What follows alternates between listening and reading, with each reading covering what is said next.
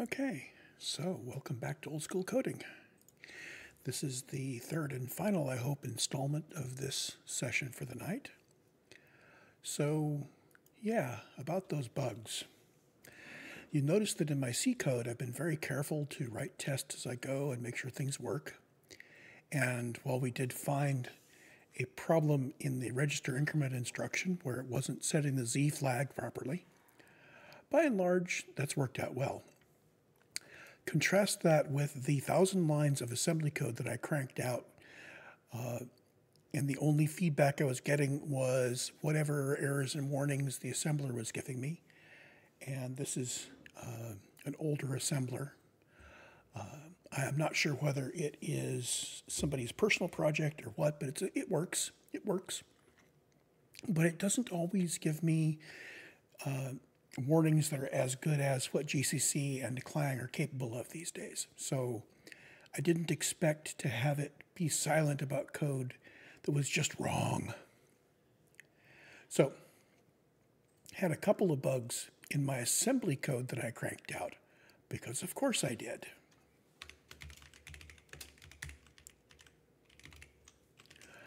There was a place where I was comparing memory in the memcheck stuff. I wrote CMP A, M. Let that sink in for a moment. The compare instruction on the 8080 takes a single operand, which is the source of the data to compare with the accumulator. So when I wrote CMP A, M, the instruction emitted into the instruction stream was CMP A, which was always 0, always equal. Change that to compare M, and suddenly it works. The second thing was, down here, I have since rewritten big section of ROM found. I was trying to print out the memory size, and things were a little weird. I was trying to rotate the accumulator right by several bits. And I wrote RRC3 and RRC2 to do those shifts. Well, the other way around. Well, RRC is an instruction on the 8080 that takes no operands, and it shifts it right by 1. So that didn't work, which is why we went from F8 to, yeah, it's why we wound up with weird values coming out for our memory once we got things going. And once I figured that out, I thought I would take some time and actually wrote a divide by 10. And since it's only 256, there were two ways I could do this that seemed right. One is just set up a frippin' table. It was so tempting. 256 byte entry that just has 1/10 the index in it. Yeah. But then I thought, well, let's do this the other way. And I wrote a little loop that just says, subtract 10 from the accumulator over and over and over again. Count how many times you do it. And then when you get a carry, correct it. So you have the dividend and the remainder. And then print them. And as a side effect of this, when I correct the tens place back to its appropriate value, I can skip printing the tens place. So this now works. And that took a lot of debugging, because I kept thinking that the problem had to be in my C code. It had to be that my ROM wasn't getting out of the way. It had to be that my RAM wasn't working. And in reality, it was just that the assembly code that I blatted out last night, 1,000 lines of assembly code that I blatted out last night, had bugs. So let us run it again.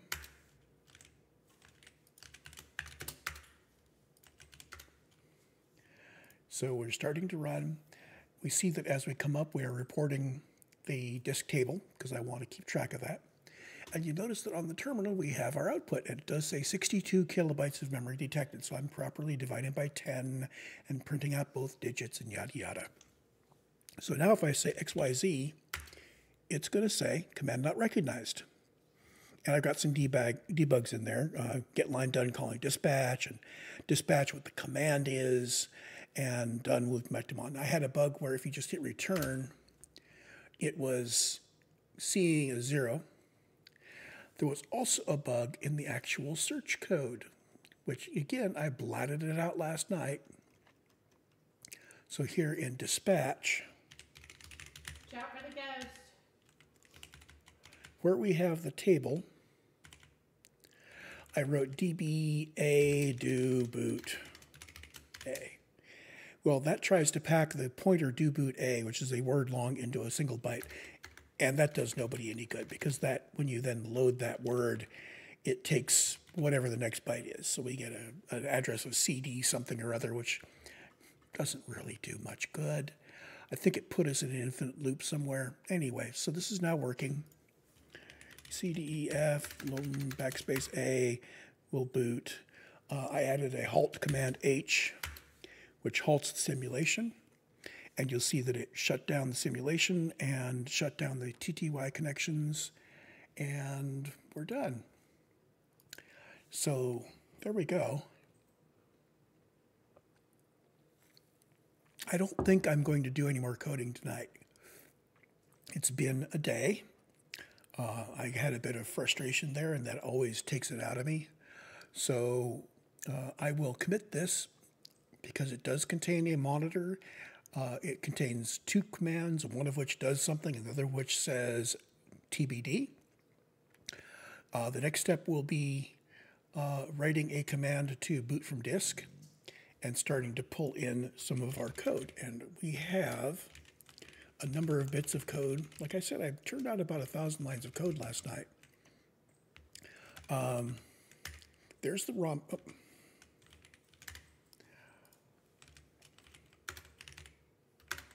Let's look at the listings instead. So we have the ROM listing here. We've already been working on this. Looks like it's going to... And that's actually got information about all of our devices packed there at the top. CPM has a get sys and put sys set of commands. The idea is that when you want to customize CPM, you start with a floppy disk that has CPM on it. And for CPM 2.2, that would be CPM relocated for a system with 20 kilobytes of RAM. The idea is you use get sys to pull it in, and then you do stuff to it and use put sys to write it back out. And we have those. That's basically stock from the manual, and I filled in sector read and sector write for the VoidStar. There is a customized fourth that I've been working on. This is Fig Fourth 1.1, but I took all the places where it called into CPM and changed them to the right code to do the right thing for the VoidStar. So you see here we got the VoidStar disk interface. There's actually very little that needs to, needs to change. I've actually written, how can I make this wider for me? LST, let's just look at it here. There we go. So all the VoidStar customizations I've done, I'm setting off like this, just to show that this is mostly unmodified from the Fig Fourth listings. So we modified setIO, which is the word that stores what track and sector you're going to work on. We modified setDrive, because that would store it, and we just want to blat it out to the controller.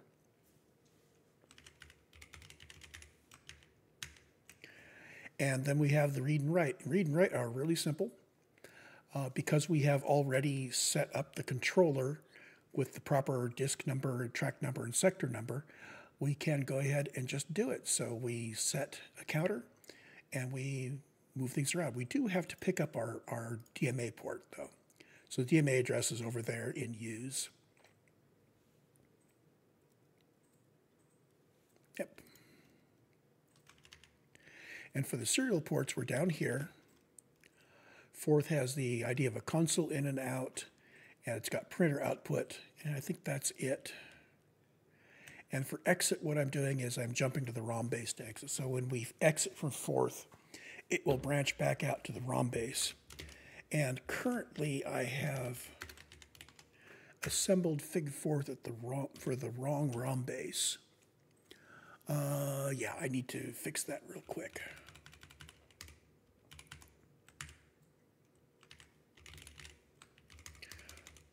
we have decided to only have one ROM module installed and to have 4 RAM modules installed. But this puts us at over range when we're computing RAM top.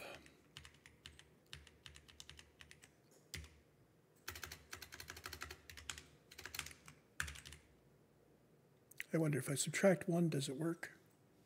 Yeah, I can subtract 1. So instead of RAM top, I'll call it RAM last.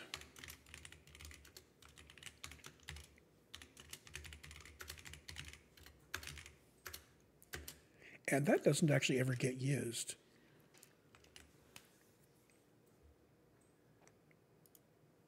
I sure wanted to watch. Now, where we size memory, EM needs to be sized properly. Currently, it's just set to 0C00. This really wants to be set to ROM base.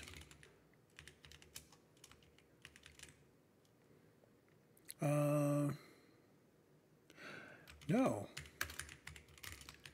Fourth doesn't know that we've got weirdness here. So RAM KB is equal to 62. There we go.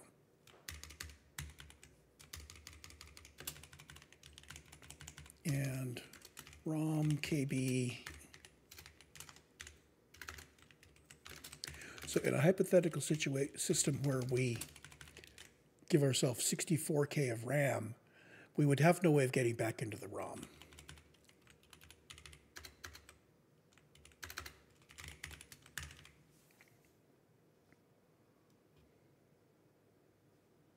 So there's RAM last and ROM base. RAM top is not correct. This is RAM. Yeah, RAM top.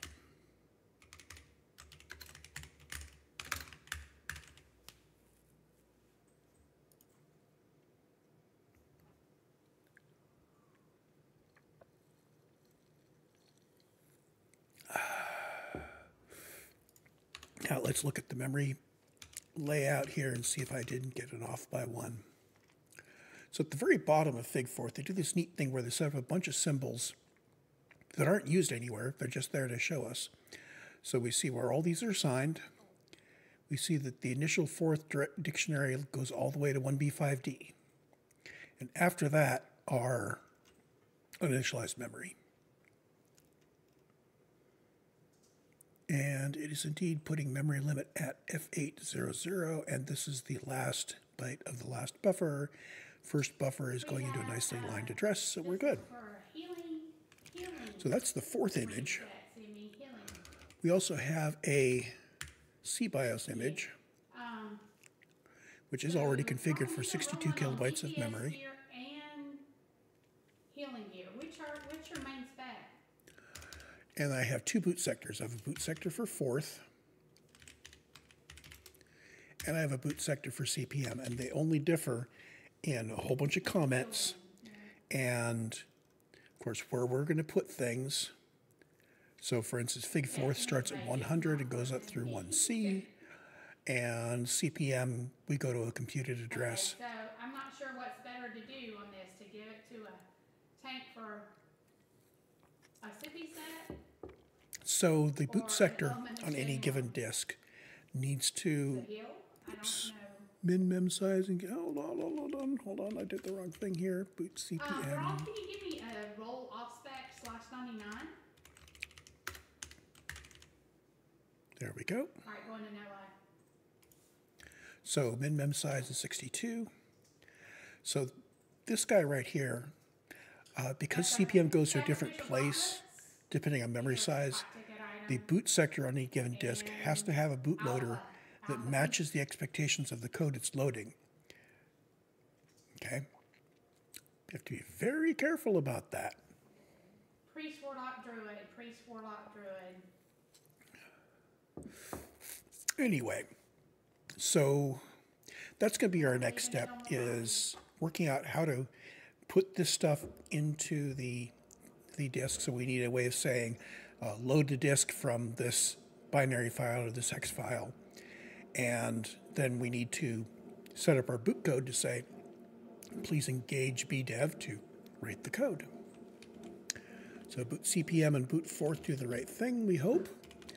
We have forth, we have get sys and put sys, and all we are missing now is a image of a IBM single density diskette whose first 2 tracks contain CPM. And I think I have seen those kicking around. Given that the copyright date on those would be 1979-ish, that's going to be over 40 years ago. First of all, I don't think it'll be in copyright. And second of all, I suspect that if Gary was still alive, he'd probably let me have a copy of it. And if not, I am sure that I would be willing to pay Digital Research for a license to CPM 2.2. I am not sure if they still do that. You know what? I wonder who owns Digital Research these days. Let me do a check on this. So I'm going to Google who owns CPM, intellectual property.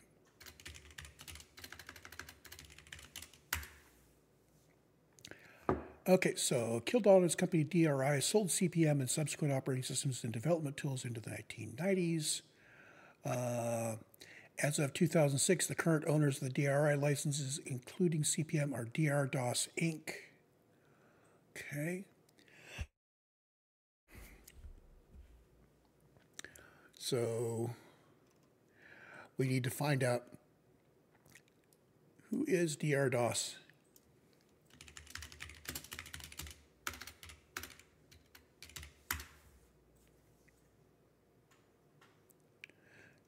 IT history, incorporated in 2002.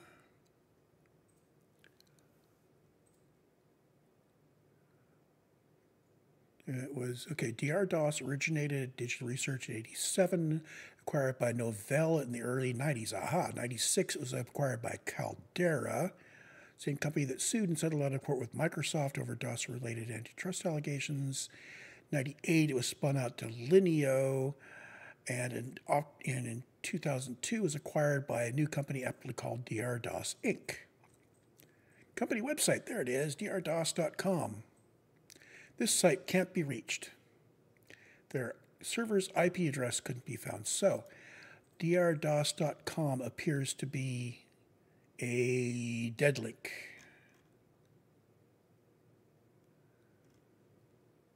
Interesting. Blood priest.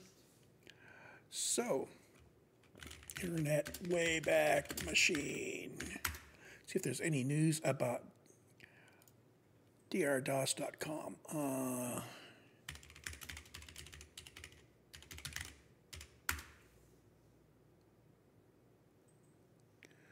So let's see. It looks like they had some saves on this website back in 2020. Let me look at the last one. May 2nd. There is a snapshot of drdos.com. Error, page cannot be displayed. Please contact your web hosting. My goodness. Okay.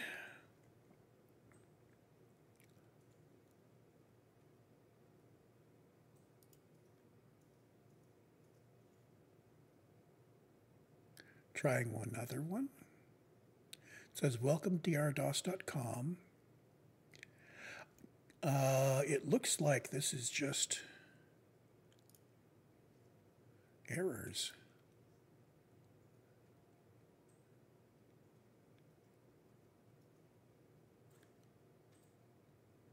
Back to 2018. I'm getting nothing but a white screen out of archive.org.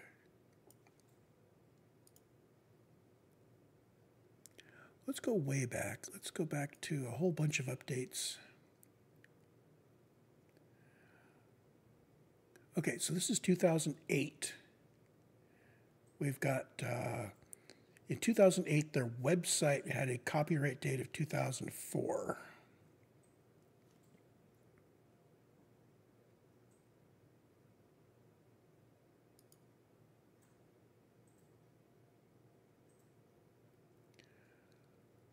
in 2013, the website looks pretty much the same and completely lacks a copyright date.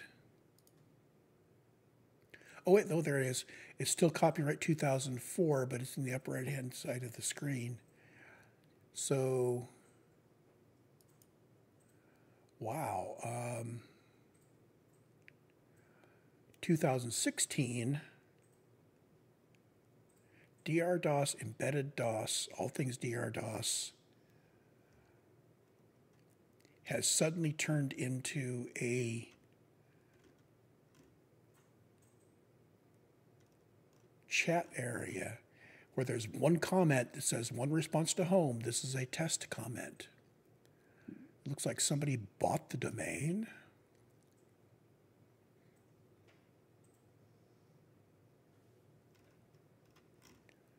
I scan forward and the test comment goes away.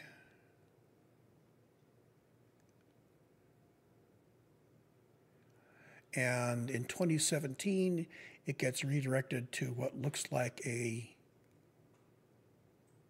either a personal site or a spam center site.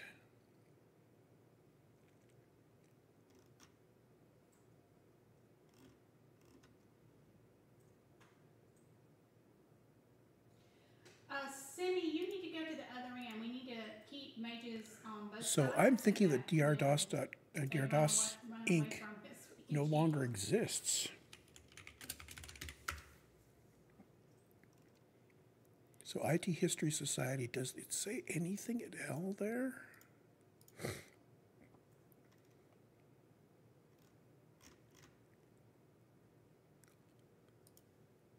No.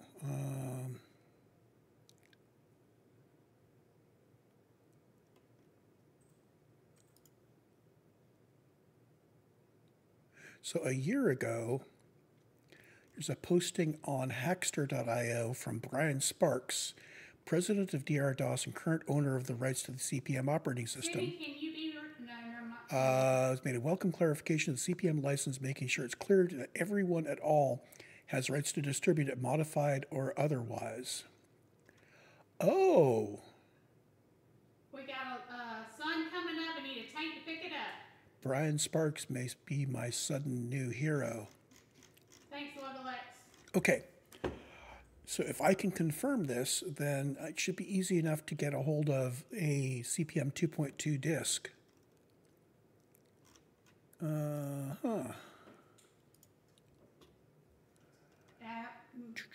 Digital Research. That was my bad. Device Logics Inc. was founded by Brian Sparks for the advancement of DOS. So it sounds like the same guy. Did he resurrect the Digital Research logos? Oh my goodness. DRDOS.org. Reset this one, guys. Device Logics acquired DR-DOS from the Canopy Group and has plans to release in spring 2003. Okay, so digitalresearch.biz is apparently an ancient website.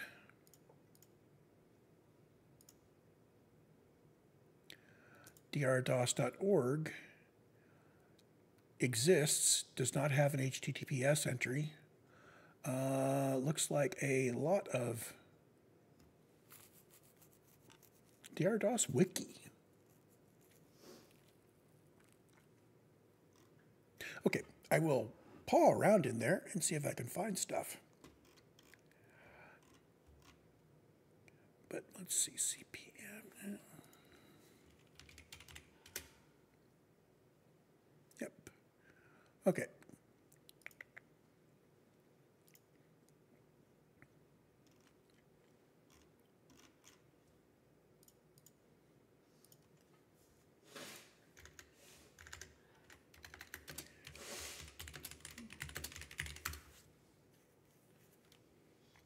CP/M license release update on Google Groups.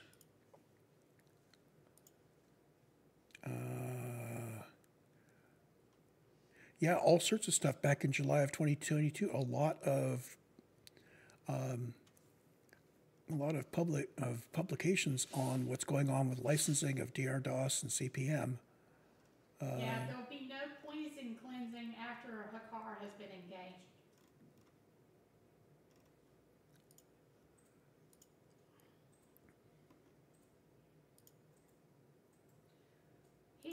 He kicked my ass.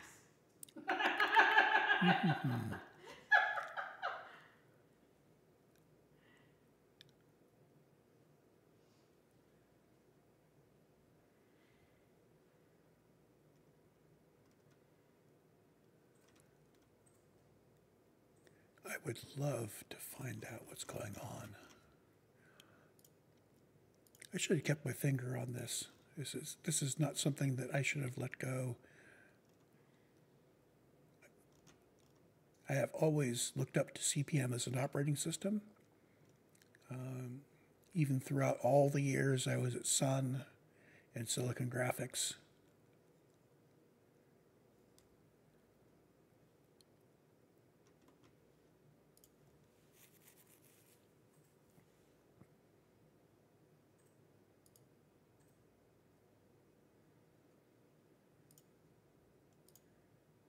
Anyway, it's for a different time. I'm going to call it a stream. If you stuck around and helped me ponder the realities of the CPM licensing as I pawed around off screen, good on you. Otherwise, yeah, if people skipped on, that's okay too. So I will see you next time. So as always, keep it small, keep it safe, keep it fast, and keep